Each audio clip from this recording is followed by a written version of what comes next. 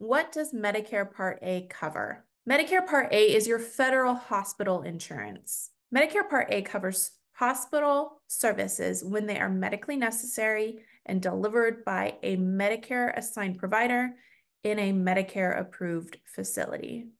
That's very big, convoluted language, but it basically means that before you go to a hospital setting and you're using your Part A Medicare insurance, you need to make sure that the provider you're going to is someone who accepts Medicare and that the facility or hospital that you're going to also is a Medicare approved facility.